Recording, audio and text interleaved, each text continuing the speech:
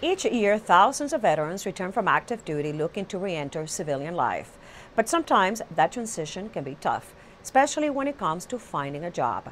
But at a recent job fair, especially geared towards our servicemen and women, there was plenty of good news. Susan Kenedy has a story.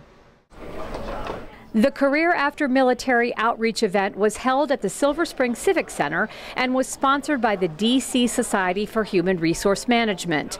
It was an opportunity for local veterans to connect with companies who are committed to supporting our servicemen. We have more than 46,000 veterans in Montgomery County.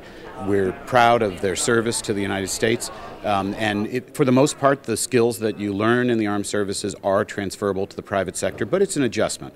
When men and women come home from their service abroad, it takes some time to get situated in the private sector, but we are so grateful for what they've done that we want to do everything we can to assist them to make that smooth transition. Several companies committed to hiring vets were on hand at the job fair to talk to candidates about roles they had available.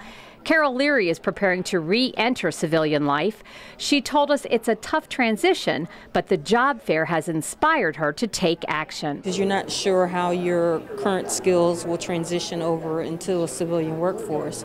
A lot of the recruiters here, they've said, hey, you're good at X, Y, Z. That translate into these different areas that we're looking for. You might not even know that. So it's really helpful being out here. Steve Rice knows what it is like to make that transition from active duty to civilian life.